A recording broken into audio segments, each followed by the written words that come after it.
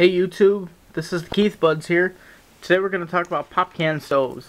Now, you do a search for a pop can alcohol stove. This is my little faygo one. They're really fun, pretty easy to make. They weigh nothing. They're perfect for backpacking bug out bags. I have an e-cig, and this is a vape juice bottle that I just cleaned out really good and filled with rubbing alcohol. You just squirt it in there, light it on fire, let it prime. There's a million videos on them. This was a candle holder that had a handle on it so you can carry it around like a lantern. Well, I cut the little piece off. Bam. Boil your water, do your food up. I also been working on small ones. I'm trying to get one to be small enough and still work that it'll go on my survival keychain, lanyard. This is a little Red Bull one.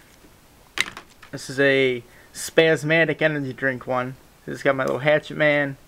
Got Shaky Two Dope's face in there. I don't know if you can really see it. But I just thought it was a fun little touch. I'm a big juggalo.